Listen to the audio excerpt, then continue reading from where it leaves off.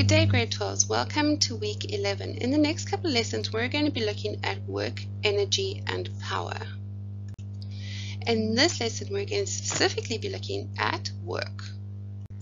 So what is work? Work is done when a force acts on an object and the object moves in the direction of the force. So we have to have a force, it has to act on the object, and the object has to move in the direction of the force. Okay, please remember that. So the formal definition of work is work done on an object by a constant force is defined as F delta x cos theta, where F is the magnitude of the force, delta x is the magnitude of the displacement, and theta is the angle between the force and the displacement. Okay, so we've got F delta x cos theta equals work done, where F is how much we're pushing it, delta x is how far it is moving, and cos theta is obviously working out the angle that we're pulling it or pushing it at, okay, because that makes a difference as well. So please understand this, and you need to know the definition very well, okay, that work done on an object by a constant force is defined as F delta x cos theta, and you need to know that F is the magnitude of the force, delta x the magnitude of the displacement, and theta the angle between the force and the displacement. Please make sure you learn it. What's important is that work is a scalar quantity. So what does that mean? It means that you cannot have a negative value. It cannot have a negative value. Okay, you cannot do negative amounts of work.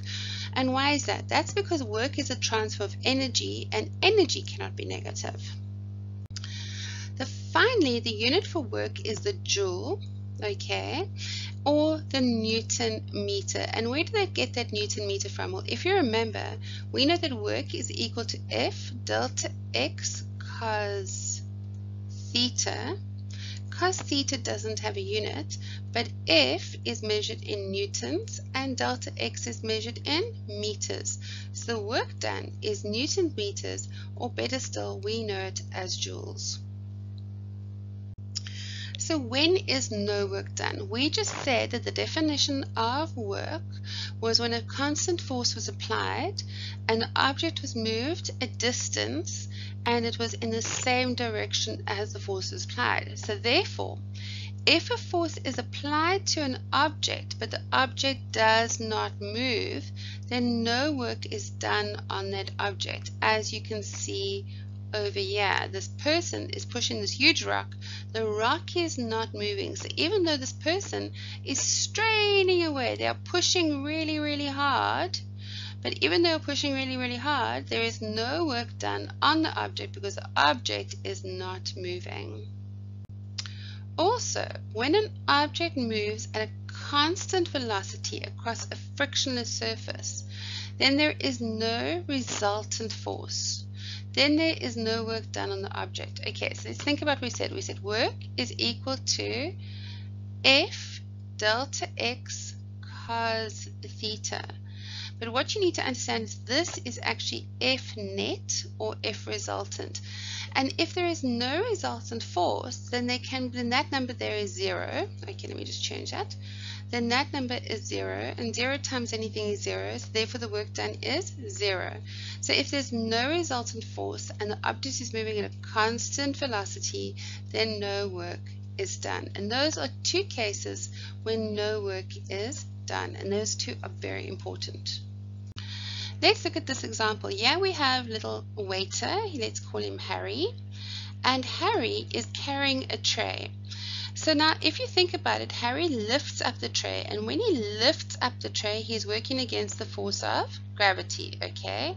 But once he's lifted it up and he's walking this way, he is carrying that tray in this direction, but he's holding it up. So do you see that the force that he's applying and the direction he's moving are at right angles to each other? And therefore, even though Harry's arm might get a bit small if he doesn't have a bit sore if he doesn't have very big muscles after carrying this tray for a long time. Okay, he is doing no work. He is doing no work as far as science is concerned. So the weight is doing work against the force of gravity, but only as he picks up the tray and he puts it down. He is doing no horizontal work on the tray as the force he's applying is perpendicular to the direction of the movement. So as the waiter walks along, okay, with the tray on his arm, as he walks along, he's doing no work because the force that he's acting is upwards, but the direction he is moving is horizontal, and they have to be in the same direction in order for work to be done. Okay, and that's very important. So let's do an example. It says determine the work the boy does in pulling the child. Okay, so you can see that the boy over here is pulling at an angle of 30 degrees and he's pulling a distance of 30 meters. And you can see the child is actually traveling in this direction. So if we had to do this nice and slowly, if we had to say, okay, fine, by definition, we know that work equals F delta X, the net force delta X. I know that the definition's got a cos theta, and I want to show you where it comes from. So if we look at this diagram, we can see that the guy, the little boy, is pulling at 50 newtons, okay, but this 50 newtons is 30 degrees to the horizontal. And the horizontal is the direction that the little child is being pulled. So in order to get the net force that is actually pulling the child horizontally, we'd need to work out the horizontal component. So if we did SOHCAHTOA, and we apply the SOHCAHTOA to this triangle, we're going to have to use cos. We want the horizontal component, okay? So cos of theta is adjacent over hypotenuse. The adjacent is the force that we actually want, okay? And the hypotenuse is the force that the boy is actually pulling. So therefore we can say that hypotenuse cos theta equals the side we want, the actual adjacent side. So what would that be? That would be 50 cos theta. So that's where this definition of F net cos delta X cos theta comes from. It's actually saying the work is defined as the net force times the displacement, as long as the displacement is in the same direction as the net force. In this case, the net force is F cos theta times by delta X. Okay, but we know that F in this case is 50. Cos theta is going to be cos of 30 degrees, and the delta, the displacement, is 30 meters, so it's times by 30 meters altogether. So then we whip out our calculator and we go cos of 30, which is going to be 0.87, so we go 50 times 0.87 times our 30 meters, so we multiply it by 1500. And we get that the force, the work done is 1299.04 joules. The work done is 1299.04 joules. And remember, grade 12s, you always run around off to 2 decimal places, and you actually want to round off right at the end. So this, I would have just put all of this into my calculator. And you could have actually done it in the order that now that you understand where this cos theta is, you can just put it in this order. So in other words, if you were presented with this question in the exams, you would just go, well, we know that work done is equal to F net delta X cos theta, and you go, well, he's pulling with a force of 50 for a distance of 30 meters, and it is an angle of 30 degrees. And you substitute that in, and you get 299.04 joules, and that's all you would have to do. So in this question, which is very basic, you don't have to think at all now that you understand where this cos theta is coming from. Right, Let's do the next example. It says a 25 kilogram crate of chocolate is sitting on a loading dock. It needs to be pulled 10 meters to the store. The coefficient of the kinetic friction between the box and the side work is 0.22. What is the net work done on the crate if the man pulls a box with a force of 100 newtons at an angle of 30 degrees? Okay, so let's list what we've got. We've got that the mass is 25 kgs. We have the mu k is 0.22. We know that delta x is 10 meters. We know that the force applied over here, this force applied is 100 meters, but is 100 newtons, but it's at an angle of 30 degrees. Okay. So now we need to think about what we want to do, and we need to realize that the definition of work done is actually F net times delta x. I know that they put cos theta in, but let's just not worry about that for a second, okay? So what is the net force in this case? The net force, F net, is equal to the force applied plus the force of friction. Okay, because remember that the net force, the resultant force, is always the sum of all the forces. It doesn't matter that one's in the back going backwards or not. We'll worry about that when we apply minuses and pluses. The definition of the net force is that it's the sum of all the forces. Okay, so now we need to, since these are vectors, give directions. So if we are moving the box in this direction, we're going to choose that as positive. Then this force of friction has to be negative, right? So therefore, we know that this is going to be force applied plus minus the force of friction. Okay, so now we can say, well, let's look at this force applied. The force applied is 100 newtons, but it is at an angle of 30 degrees to the horizontal. So like the previous example, we need to work out this horizontal component. So we are going to again use our trigonometry, and we're going to use SOHCAHTOA, okay? And we're going to say, well, we've got the adjacent side and we've got the hypotenuse. We want the adjacent side, we've got the hypotenuse. Again, we're going to use cos, just like in the previous example. So in other words, the force applied is actually F, oh no, that color is horrible, F cos theta, just like in the previous example, okay? Plus times or minus is a minus the force of friction. But now let's talk about the force of friction.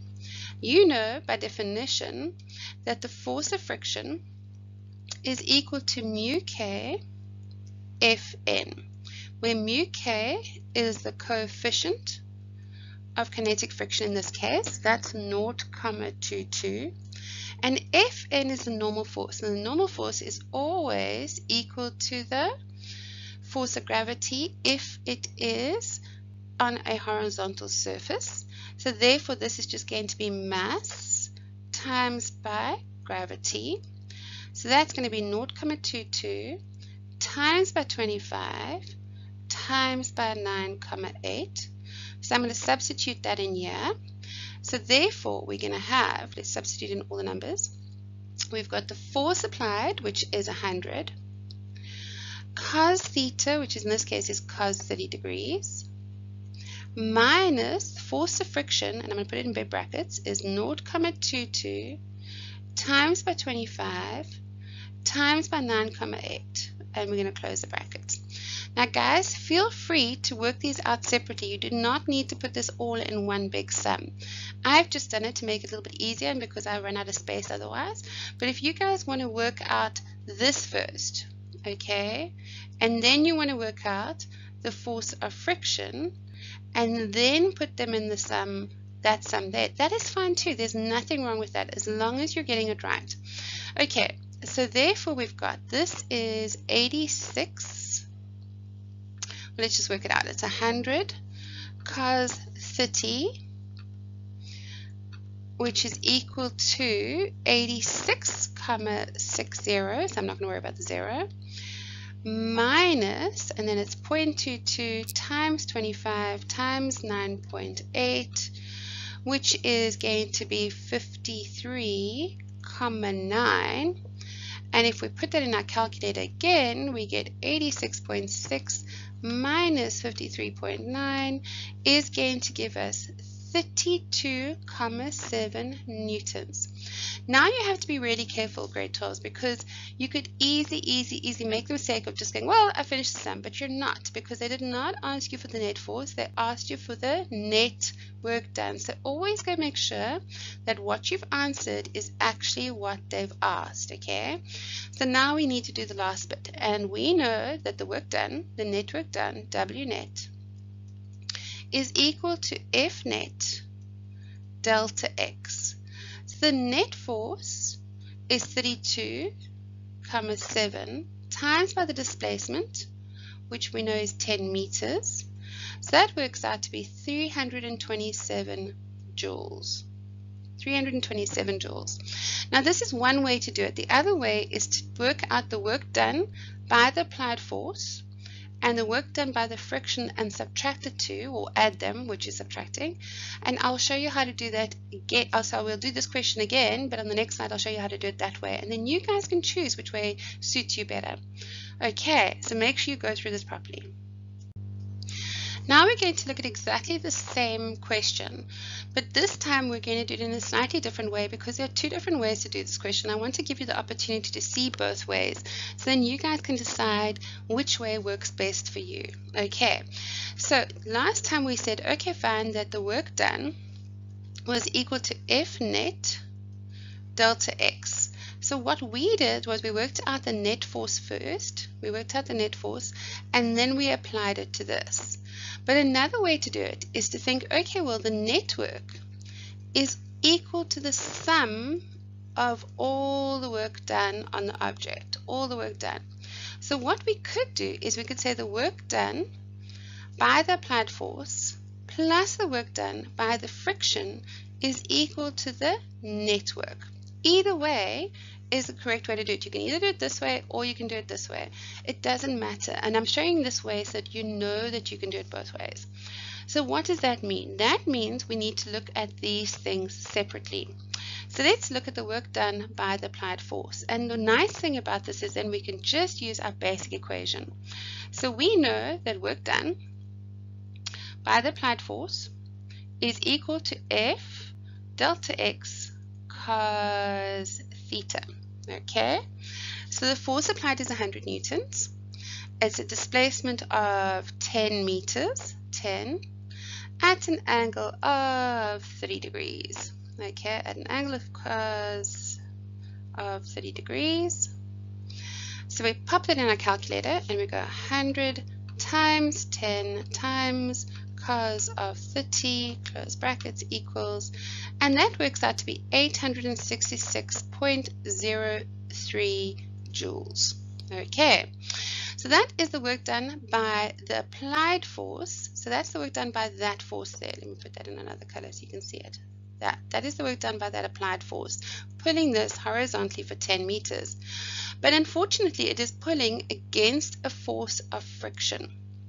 Okay, so now we need to work out the work done by the force of friction. So let's do that.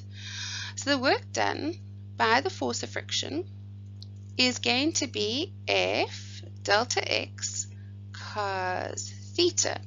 But this F is the force of friction, and what you need to remember is that is equal to mu K Fn then delta X cos theta. Okay, so mu K we know is 0.22, 0.22. The normal force is the same as mass times gravity because this is on a horizontal surface. So the mass here is 25, the gravity is 9.8, the acceleration due to gravity, shall I say.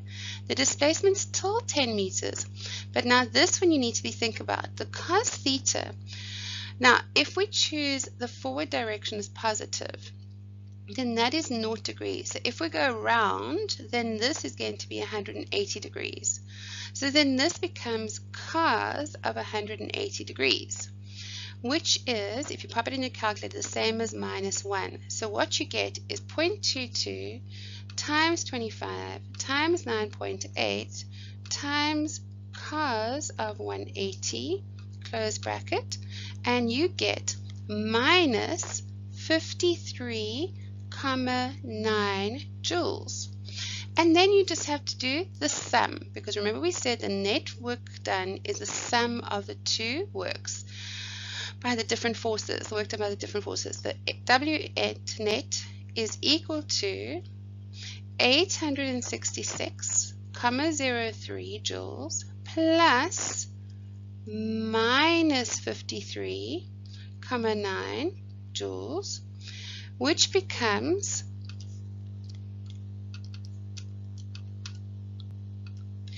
812,13 joules. Let me just check that. 866.03 minus 53.9 is 812.13 joules. Okay, and that answer will be slightly different to the previous one because of rounding errors, but the system is the same. It's got the same method, the same methodology behind it, okay? And you guys can choose either way to do it. It really doesn't matter, whatever makes it easiest for you. Right, let's carry on. So now let's talk a little bit more about the network. What's important to realize is, remember I said to you that energy cannot be negative. And because energy cannot be negative, and work cannot be negative either. So it's basically a scalar. Remember I told you this. And what's important therefore is that positive net work done on the system will therefore increase the energy of the system. In other words, if we see a positive W, it means that we are increasing the energy of the system. This means that the resultant force is in the direction of the motion and the acceleration of the object will increase. What do I mean by that? Let's think about this. W net is equal to F net delta x cos theta. Okay, let's not worry about the cos theta, that just gives an angle. Let's pretend that it's a horizontal so we can ignore that. Okay, so what we're saying is that if we have a positive network, if this is positive, it means your acceleration is positive. Okay, which means that the resultant force is obviously going in the same direction as the displacement, because a plus times a plus makes a plus. So therefore you've got a positive network done if the resultant force is in the same direction as the displacement, because then you have plus times plus. And if the net force is positive, remember that F net equals mass times acceleration. So if this is positive, it means your acceleration has to be positive as well. So it means the acceleration is going to increase. So even though this is a scalar, okay, this is a scalar, it's telling us stuff. If it is positive, it means the net force is in the same direction as displacement and means that acceleration of the object is increasing. Okay. Negative net work done has got nothing to do with direction. Remember that this is a scalar. So what it means though is it will decrease the energy of the system. It is taking energy out. It is moving energy out of the system into the environs.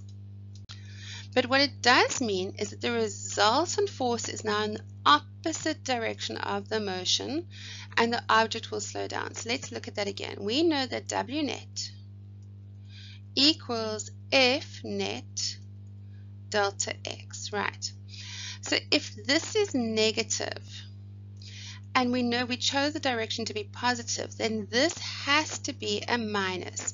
Because in order to get a minus here, in order to get a minus on the left-hand side, then the right-hand side has to be minus times by a plus. And since we chose this direction as positive, the net force has to be negative. But we know that F net equals mass times acceleration. So if the net force is negative, mass cannot be negative because it's a scalar, therefore the acceleration is negative as well. So a negative net work done means that there is a resultant force in the opposite direction, which means the object is slowing down. Right, grade 12, that's all for this lesson. So please go practice, practice, practice. Make sure you understand and can do different questions with regarding to work and network done on an object, and then go do the assessments in the 2Enable system. Have a great day.